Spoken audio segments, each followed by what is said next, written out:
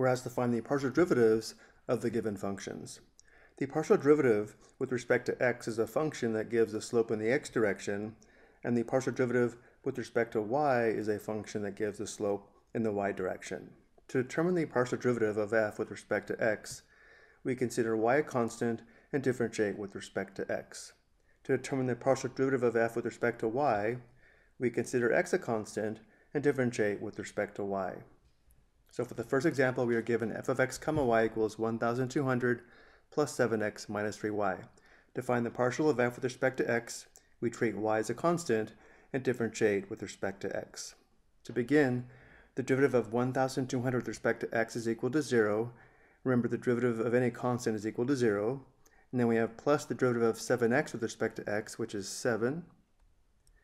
And then we have minus the derivative of 3y with respect to x, because we are treating y as a constant, 3y as a constant, and therefore the derivative with respect to x is 0. The partial of f with respect to x is equal to 7. Next, we want to find the partial of f with respect to y, so we treat x as a constant and differentiate with respect to y.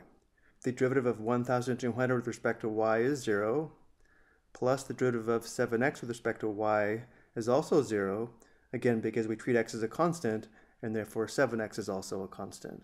And then we have minus the derivative of 3y with respect to y, which gives us negative 3. The partial of f with respect to y is negative 3. Next, we have f of x comma y equals 4x to the 8th minus 2y to the 6th plus x plus y. We begin by determining the partial of f with respect to x, so we treat y as a constant and differentiate with respect to x.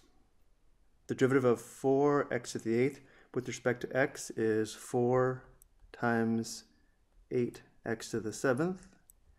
And then we have minus the derivative of 2y to the 6th with respect to x.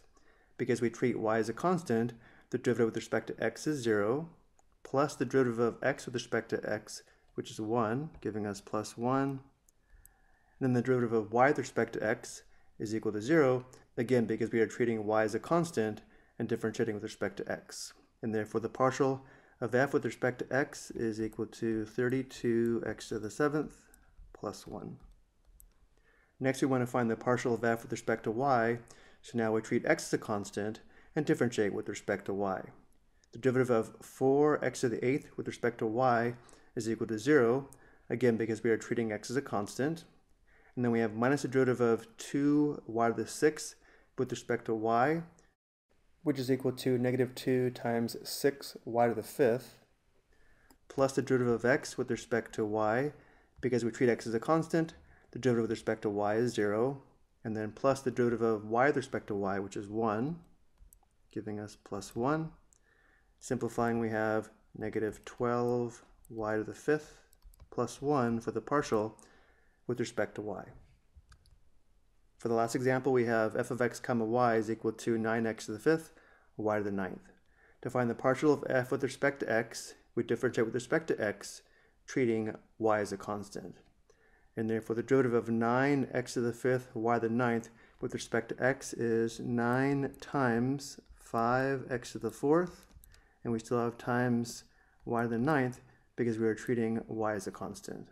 And therefore the final partial with respect to x is 45, x to the 4th, y to the 9th. And now to find the partial of f with respect to y, we treat x as a constant and differentiate with respect to y. The derivative of 9x to the 5th, y to the 9th with respect to y is 9x to the 5th